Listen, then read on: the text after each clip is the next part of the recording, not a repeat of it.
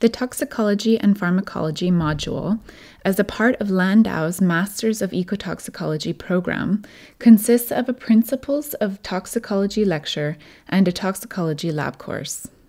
Yeah, my name is Robert Landsiedel. I'm teaching Principles of Toxicology, and that is human toxicology. So it's not ecotoxicology, it's about humans, and it is, I think, completing and adding to ecotoxicology, looking also at the one organism which ultimately, I guess, interests us most, the human. I'm not interested in teaching details or specific things. It's really about principles.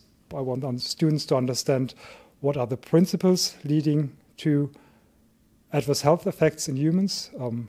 Why is it happening? What's influencing whether it's happening or not, or to what extent?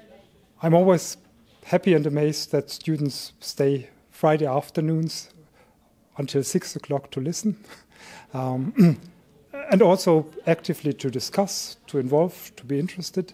And since it's about principles and not details, each time we finish the lecture, we have a little example or homework to think about it, to work on it, to send some answers, to apply the principles we have learned.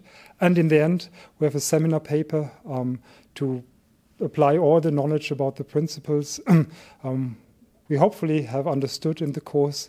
And that's what I think the course should teach students, to be able to understand human toxicology, factors influencing human toxicology, and to apply it to specific substances or exposure situations. To receive their 5 credit points for the Toxicology and Pharmacology module, the students prepare and hand in written assignments. For further reading about this and the remaining modules, see the detailed module description, which is downloadable via the displayed link. So long, and see you in Landau.